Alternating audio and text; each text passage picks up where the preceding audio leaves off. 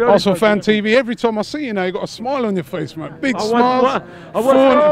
So what else smiling before? You was, well, there were some games you was always kind of smiling, but 4-0, 4-0. I mean, we're banging in the goals at the moment. Yeah, absolutely fantastic. It was very close though. I mean, Granite shot out of the blue, like a firework, like a rocket. You know, that's a good point because it was quite an even game up until Granite let off that shot. It was an even game. I'm disappointed about what he said about Emiliano. I thought maybe he didn't have a lot to do with it, but everything he dealt with well, you know, and he gave the defence confidence. Remember, Rob went on to yellow card and he stood on more. I thought Gabriel was outstanding. It was amazing. It was amazing. But obviously, when Granite scored, we were passing the football, knowing Forest couldn't get close to us. But and I know that you go to watch a lot of the youth games as well, and you'd have been pleased with a lot of the youngsters out there. They play really well. Well, absolutely. You got young Tuba, you got even Chris Willett came on, and Gideon and Ainsley, and all of them are regulars in under 21, 23, and it's fantastic to see them. Like he said, all the youth coming through.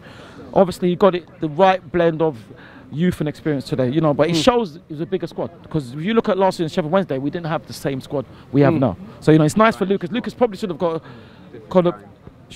Hatrick, you know. We could have maybe had. Would you start him at Chelsea? Lucas Perez? Lucas, ooh, that's a good question. It depends what system we're going to play. Possibly not, because I think if Olivier's fit, we might still play the 4-3-3, and Olivier is a better hold up. But he's close. He's close. It's fantastic support from the fans again on the Tuesday night, because a lot of us have got work tomorrow, me included. You know, and it's brilliant. It's brilliant to see, and so we hope we get a good draw in the next round. Well done to everyone, and good luck to everyone on Saturday.